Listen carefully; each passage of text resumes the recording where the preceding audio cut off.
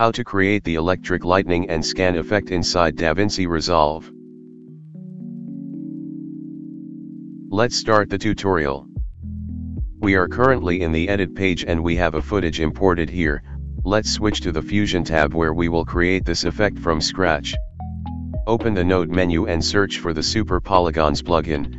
This is a special fuse plugin I made which is completely free to download. This plugin will be the base for our effect. You have to connect it like this. These are all basic Fusion things and very easy to learn. The settings of the Super Polygons will be shown in the right side inspector window. There are geometry options in this plugin which will help you make the lines of the effect. I am switching the mode to Voronoi layers which will create these random polygon layers. After this, the next node we will need is the edge detect node, which will highlight the edges of these polygons. You can see the results it makes.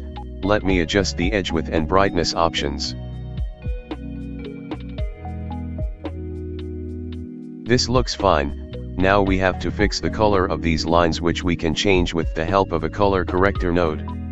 Let's add the color corrector node after the edge detect node. I am going to change the color to bright green. You can use any color you want. So these are the basic nodes we need for the overall effect. Now click on the merge node and adjust the blend amount to make this an overlay. Now you can see the effect over the main footage. You can change options like the apply mode in the merge node to get more variations. You can also change the scale of the polygons and see the results.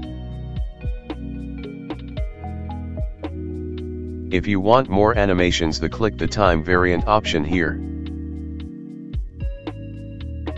You can see the difference in the movement.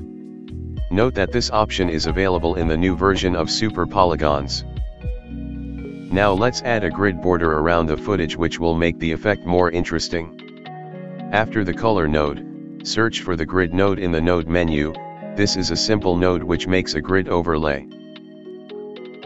Change the major line spacing to 0, also increase the row cell and column cells.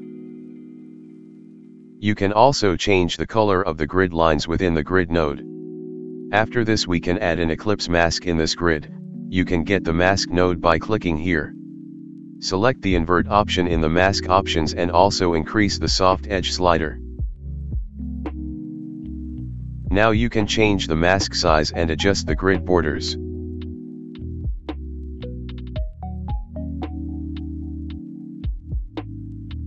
This is the final effect after adding the grid.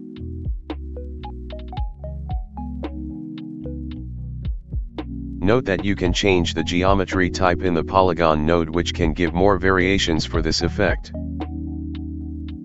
Let me show you all the geometry types.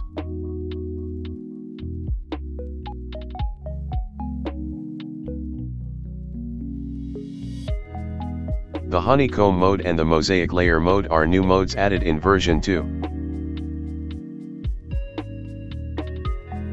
The mosaic layer mode gives awesome scan effect.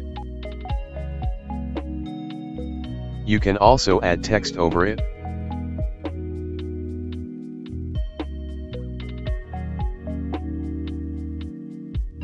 You can use this energy effect specially for text which looks really cool. So that's all in this video. I hope you learned something new from this tutorial. Don't forget to give a like, subscribe the channel for more awesome content. Thanks for all the support.